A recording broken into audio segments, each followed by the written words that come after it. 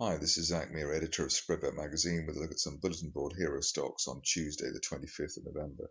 Starting off with Mosman Oil and Gas, where it looks as though these multiple support points on the RSI uptrend line from last month are a leading indicator on a potential new leg to the upside, one which would revive the early summer spikes for the shares through the 40 pence level.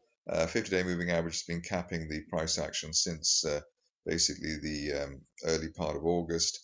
What we're looking for here really is an end of day close back above the 50-day line at 16 pence as the buy trigger. If we can get that early this week or soon this week, we should see follow-on moves towards the top of a rising June price channel at 30 pence. That could happen as soon as the end of December. This stage really only back below this October support, which is basically around the 10 pence level. On an end of day close basis would be outright negative. And as I said, really with the RSI uptrend line here looking quite robust, a negative scenario is not really anticipated at this time.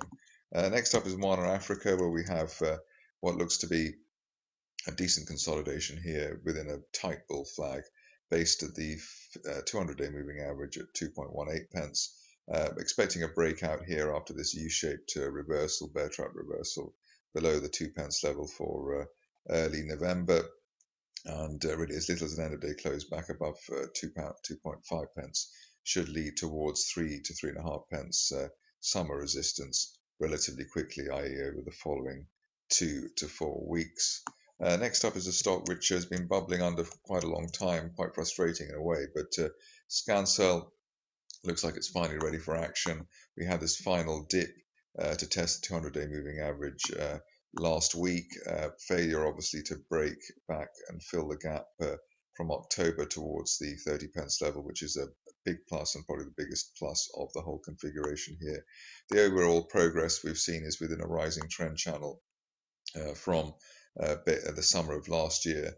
Floor of the channel running level with the 200-day moving average of 33 pence. So basically, while there's no sustained price action back below this 2013 price channel floor or 33 pence, we will be looking for a 50 pence target over the next, let's say, 6 to 8 weeks, something like that. Finishing off with a situation which I haven't flagged on the bulletin board heroes before, but this looks like a very attractive situation from a charting perspective. A little bit similar to the Mwana Africa situation in that we've got this consolidation above the 200-day moving average. In this case, the 200-day line is around the 9.2 pence level.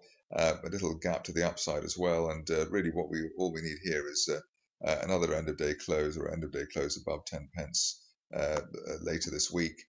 To trigger possibly what would be a follow-on move towards the May resistance line projection at 14 pence.